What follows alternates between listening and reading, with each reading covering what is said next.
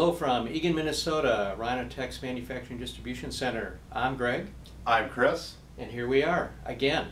We want to bring a quick little video to you on SingleJet, which is a paper design specifically for doing light color garments. Whites, very light gray, that kind of thing. Yeah, and it also depends on the color you're doing, because if you're just doing a black design, you're going to be able to get away with that onto a little bit darker fabrics, because it's black, the garment color isn't going to migrate through your print color. Now if you're going to try to get a bright yellow or a bright orange, bright red, so on and so forth, it's going to end up dulling out, so you're not going to be able to get those nice bright colors. Right.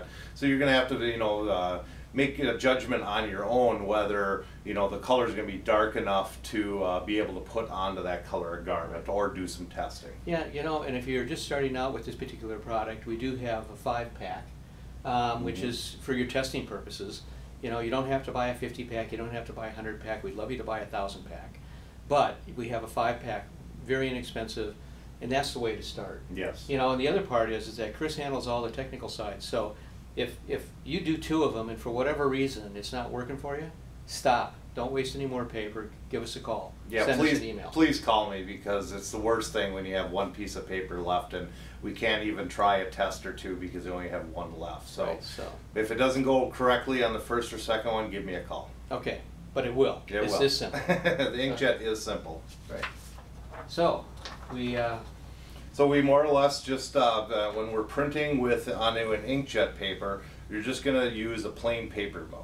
If you find maybe your design isn't coming out as dark as you'd like it to be on the paper, maybe you're going to just darken up your image a little bit so that it prints a little darker, but you don't want to oversaturate it, because then when you press it to the garment, it will end up bleeding out in the wash. So you do want to use a plain paper mode when you're printing.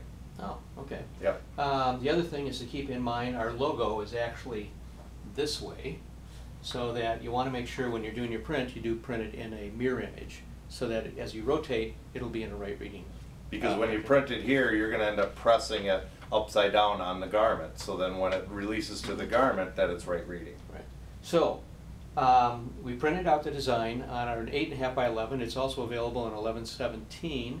And SingleJet is also available in a 13-inch roll, wide roll. Exactly, by I think 50 yards. Yeah. So you can also, a lot of these inkjet printers will have a banner mode, so you could actually do something much longer. Of course, you might have a little trouble when you don't have a. Yeah, you got to remember your heat press. If your heat press isn't big enough, you're not going to be able to press it, even if you do it, 24 inches long, but you only have a 20-inch heat press. Right. So we took one of these, and simply with the scissors, just cut around it. You'll see that there is some white there, but as soon as that gets transferred down onto a white shirt, that virtually disappears. Yes. And it's amazing. Mm-hmm. And even if you wash it, then it's gone. Yeah. The design isn't gone, just you don't see that edge at all. Yeah. So. Yeah, the coating tends to fade away a little bit in the wash. I mean, the coating will always be there, but your cut lines will tend to fade out to the point where you really don't see them. Mm-hmm. But you have to look really hard to see them, even if it hasn't been washed. Mm-hmm. So I'll trade with you. Okay. So we'll get the heat press ready. This paper is going to be 350 degrees with a medium pressure for 16 seconds. Happen to be using a Gildan shirt. We use a variety of different ones, for our in-house stuff. I'm going to pre-press this just to get rid of some of the wrinkles. That also takes some of the moisture out of the shirt, which is always a good idea. Correct. Yeah.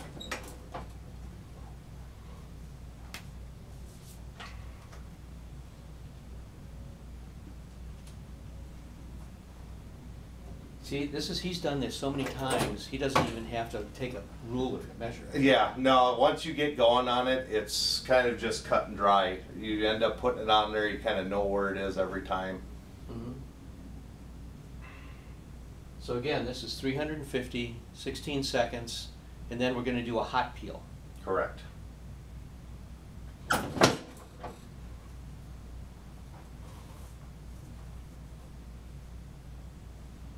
Just going to grab it in one of the corners, and then you want to roll it back as he's doing.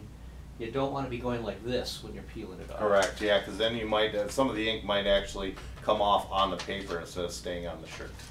Okay, so we have our image, And we always recommend, though, that you go back one more time and give it about a 10-second press, just to make sure that we thoroughly embedded it into the fibers of the shirt. Right? Correct. Let's do it. All right. Okay.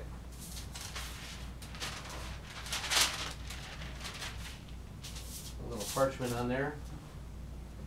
By the way, anytime you order from us, you're going to get paper plus some parchment paper. Correct. So. Correct.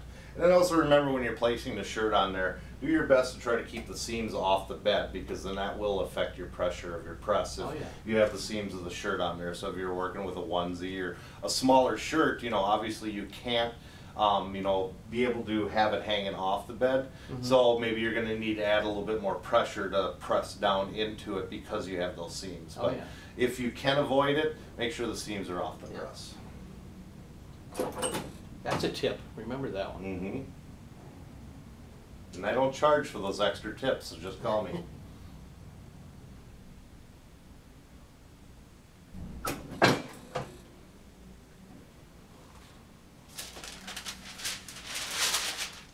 I mean, that's it. That's it. And that is our logo with multiple shades of black and gray. Any inkjet printer will work with this, right? Correct, yeah.